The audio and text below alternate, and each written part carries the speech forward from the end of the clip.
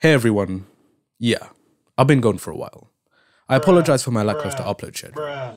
Alongside YouTube, I'm also doing a degree in computer science, so a lot of my time last semester was taken up by courseworks, exams, and other projects. But this semester, my workload isn't as heavy, so I'll be able to post more often. To be fair, my time management hasn't been great either, so I take accountability for that. But yeah, if you were wondering what's been happening these past few months, that was a quick little update just before we start this video. Anyway, now that's out of the way, let's get into it. It's February 11th, 2020. It was a cold, crisp afternoon in the city of Reggio Emilia, where the world of Formula 1 came together for the first car launch of the season. Under the spectacular lights featuring an orchestra, choir and ballet dancers, Ferrari's 2020 challenger made quite the entrance. Team principal Mattia Binotto was optimistic about their title hopes for the year, as he said the prancing horse had pushed the boundaries and been extreme on the car concept. He said the car was completely different to the one of 2019, as they tried to maximize downforce and aero performance, as well as increased reliability. The stage was set for an epic title battle between the two titans of Formula 1. In a year that would feature their 1000th Grand Prix on home soil in Mugello, it would have been an incredible story if they had put an end to the run of Mercedes' dominance. With hindsight, however, this story will forever remain a what could have been. In 2020, Ferrari had their worst season in the sport for 40 years. Their 6th place in the championship saw them record their lowest finish since 1980, the only time they finished outside the top 6 in the Constructors' Championship since its inauguration back in 1958. For a team that has won the award a total of 15 times, more than any other team in the history of the sport, 2020 was bad. Historically bad. They didn't lead a single lap throughout the entire season, and only twice did both cars manage to make it into Q3. Considering how quick they were in the second half of 2019, questions began to emerge about their sudden downturn in performance, especially in the engine department. The situation wasn't helped by the fact that the FIA launched an investigation into this power unit and came to an undisclosed agreement with the prancing horse over their engine's legality. Prior to the delayed season opener in Austria, Ferrari decided to completely change their approach to the SF1000. They worked hard on addressing the lack of downforce they experienced in 2019 by improving their aero efficiency. However, changes to the technical regulations regarding the power unit hit the Scuderia hard. The lack of engine power was clear for everyone to see, and particularly evident at Spa, where Leclerc was 10 km an hour slower in the speed trap compared to the previous year. What's more is that Ferrari were the only team on the grid not to improve their 2019 lap time around that circuit. But they weren't just slow in a straight line, their car was also suffering through the corners as well. This was down to the fact that they had developed their car around a completely different and much faster engine before the FIA implemented rule changes to them. Despite this, they still achieved 3 podiums during the season, with Leclerc scoring a P2 and P3 in Austria and Silverstone respectively, and Vettel scoring a P3 in Istanbul. And while we're on the topic of Leclerc and Vettel, we might as well talk about the ridiculously large performance gap there was between them. Sebastian Vettel's struggles in 2020 were hard to watch for some and meme-worthy for others, but at the end of the day, for whatever reason, he couldn't get to grips with his Ferrari. The mystery behind the German's poor form can't be pinned under just one factor, rather a combination of different factors. For example, the car had a rather skittish rear end that he found difficult to control more often than not. We also have to consider what was going on behind closed doors, considering he didn't even know Ferrari had signed Sainz during the winter break of 2019, so the team had essentially given up on him. Another factor I believe played a part is that after losing 2018, partly of course through his own mistakes, he lost that psychological edge we saw him possess over his rivals during the 2009-13 era. To add more insult to injury, Charles then came in the very next season and straight up just beat him.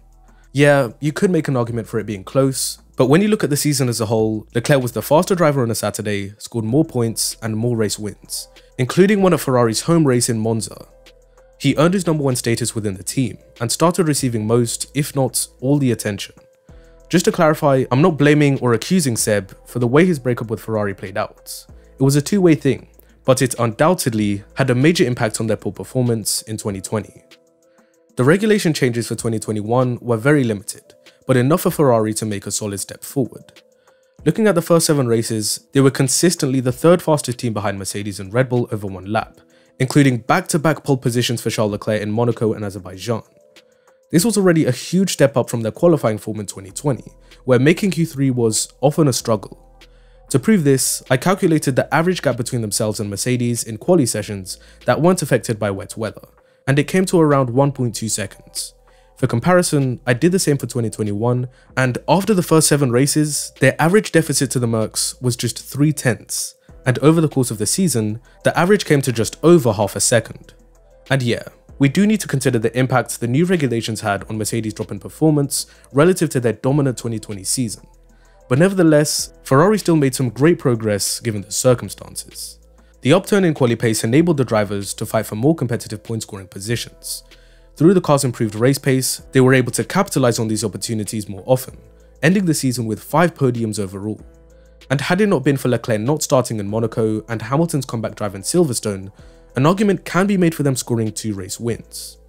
Their average points per race increased from 7.7 to 14.7, helping them to secure 3rd in the Constructors' Championship over their main rivals McLaren. 2021 was a season of growth for the Scuderia, both technically and operationally. Their power unit developments over the winter break included a revised turbo as well as increased thermal efficiency to the internal combustion engine MGU-H and other energy recovery components. They also decided to spend their allocated 2 development tokens on a new gearbox and rear suspension to give the SF21 a thinner rear end compared to the SF1000. In addition to this, they brought an upgraded power unit to the Russian Grand Prix, and it proved pivotal in their fight for 3rd with McLaren. It was also described by Binotto as a significant step in gaining experience for 2022. Ferrari shifted their main development focus to the SF75 back in May last year, earlier than both Mercedes and Red Bull. Given they also had more time in the wind tunnel than the top 2 due to the sliding scale introduced last season, they could very well return to fighting for wins and championships again. At the end of 2021, Binotto was quoted in an interview saying that the new Ferrari had a lot of innovation.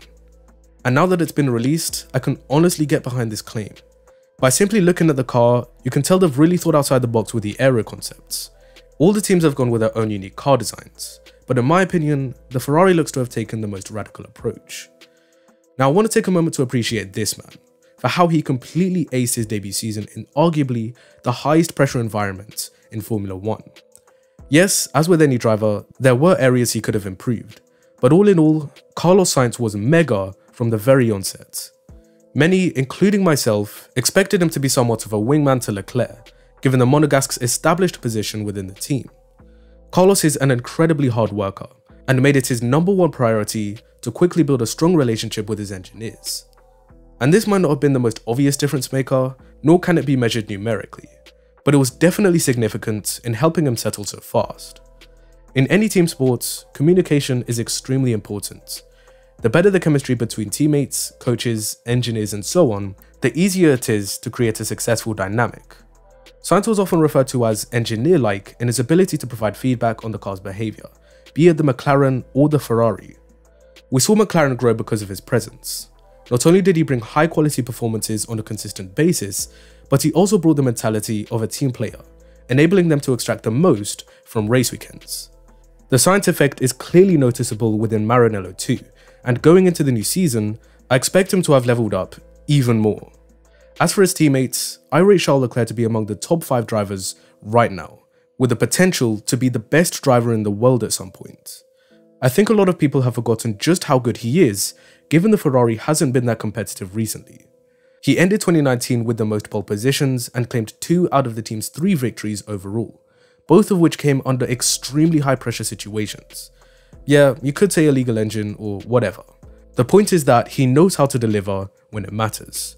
Even through the last 2 seasons, when the car wasn't a race-winning one, he still pulled out some tremendous performances. If the SF75 is capable of winning the championship, both he and Sainz have the ability to bring home the driver's crown. But anyway, I'm getting ahead of myself. We'll have to wait and see exactly where the Ferrari stands in the pecking order compared to the rest. But until then, I hope you all enjoyed. If you did, be sure to give it a like and subscribe to the channel for more F1 related content in the future. And as always, I'll see you in the next one.